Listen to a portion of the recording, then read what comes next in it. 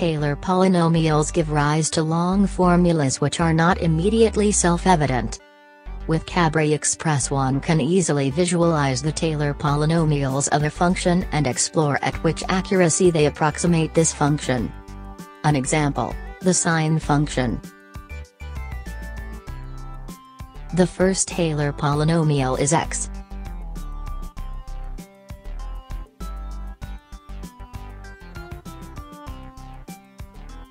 First discovery.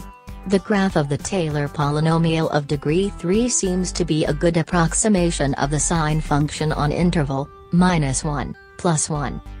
Is it possible to do better and to find a Taylor polynomial which is a good approximation of the function on interval -pi, pi?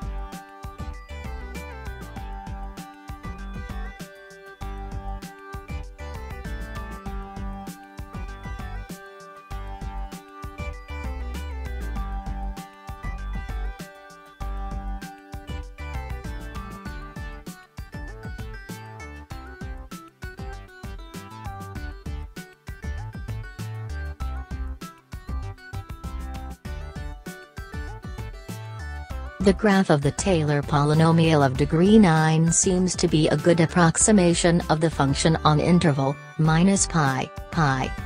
But with what accuracy? The visualization of the graphs brings critical information about the error made when approximating sin x by a Taylor polynomial.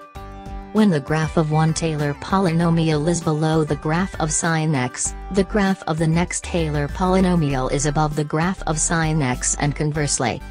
Therefore, the error in approximating by a Taylor polynomial is no more than the absolute value of the difference between itself and the next Taylor polynomial.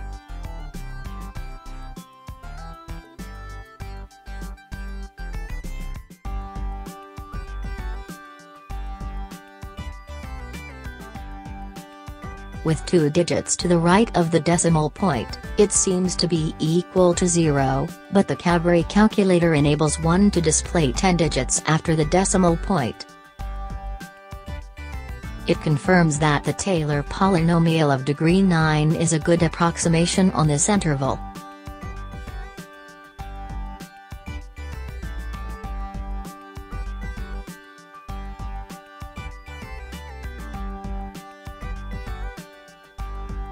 In less than 4 minutes with Cabri Express, we may do a lot. Exploring the abstract notion of Taylor polynomial, visualizing it, and obtaining numerical information with high precision about the approximation.